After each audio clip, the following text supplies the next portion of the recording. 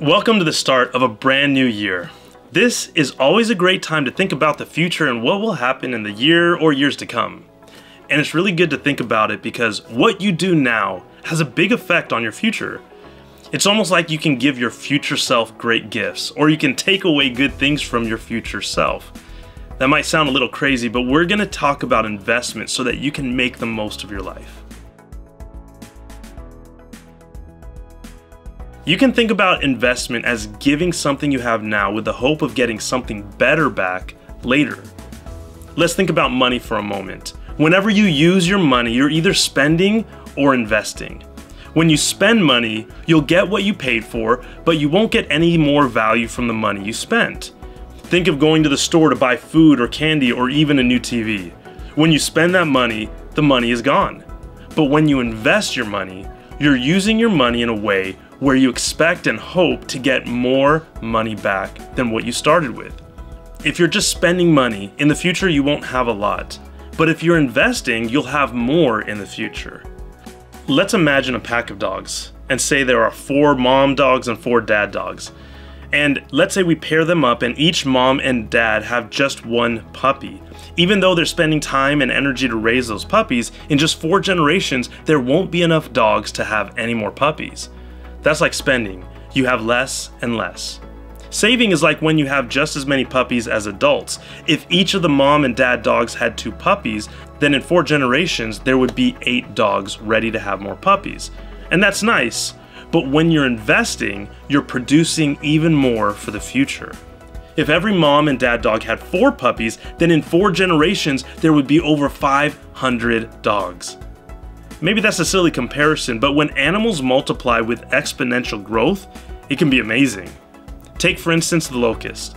They're a lot like grasshoppers. A lot of the time they live alone and don't cause many problems. Scientists have used them in studying anti-collision models, a source for sustainable proteins, and detecting different odors. But sometimes, when all the right things happen, something triggers them to gather into swarms and start having a lot of babies really quickly. These swarms can stretch for miles and contain billions of individual locusts. Each locust can eat its own weight in food every day. They consume all the plants they come across, and they can travel hundreds of miles and even cross over oceans. They've been known for thousands of years for their ability to cause devastating famines and plagues. Another example is the cane toad. They were introduced to Australia in 1935 to get rid of beetles that were destroying their sugarcane. But they increased in numbers so much that they caused problems that still exist today. They can lay thousands of eggs at a time, and there are no predators that are able to eat the toads because they produce a toxin in their skins. So the number of cane toads grew and grew and grew. And they don't just eat sugarcane beetles, they eat all sorts of things. Insects, birds, fish, lizards, rodents, anything they can get their mouth on. So not only did they increase, but a lot of other animals started disappearing. And this has also happened with chickens in Hawaii, the Asian carp in the Great Lakes, and brown tree snakes of Guam. All these are examples of problems when things grow rapidly, but you can invest your time, money, and energy into growing and producing more good things in your life. The 100-hour rule says that if you invest 100 hours on something in 1 year, which is just about 18 minutes a day, then you'll be better than 95% of the world in that area. If you want to be a great athlete, you'll need to invest a lot of time and energy training. If you want to have more money to buy things like cars or houses, then you'll need to invest your time, energy, and money. And the sooner the better. It's a good idea to think about what you want in the future so that you can invest in what's important now. But not everything that we can grow is worth investing in because every one of us has only a certain amount of time. James 4 says, "How do you know what your life will be like tomorrow? Your life is like the morning fog. It's here a little while, then it's gone." One day you'll see that even if you live up to 100, life is really short.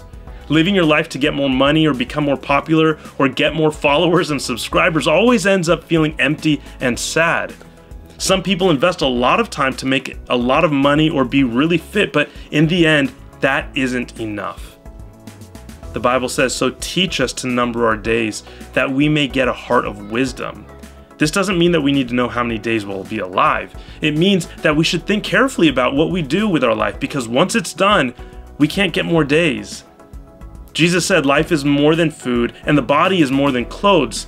And in Matthew 6, he says, don't store up treasures here on earth where moths eat them and rust destroys them and where thieves break in and steal.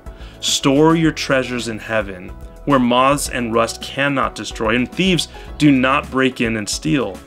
So what will you invest your life in? Will the time you have be spent on things that don't really matter or invested in things that do matter? We already know that life isn't about money or fame or what we look like. God's wisdom says, don't think about what you can get and will lose here on earth. Think about what you can invest in that will last forever in eternity. In the Bible, we see that Jesus had a great relationship with God the Father, and he lived his life on earth to help other people have a great relationship with God too. When you invest your time, energy, or money in getting to know God, it's the best investment you can make. And when you invest in studying hard and learning new skills, or earning money, or building a godly reputation, not for yourself, but so that you can help others to know God, then you're investing in what will last forever. Start with whatever small amount you have. Jesus said, whoever can be trusted with very little can also be trusted with much, and whoever is dishonest with very little will also be dishonest with much. Don't spend your life on yourself. Invest everything you can to know God and help others to know God. There's no better way to live. I'm cheering you on this year as you keep fueling yourself with God's love and truth.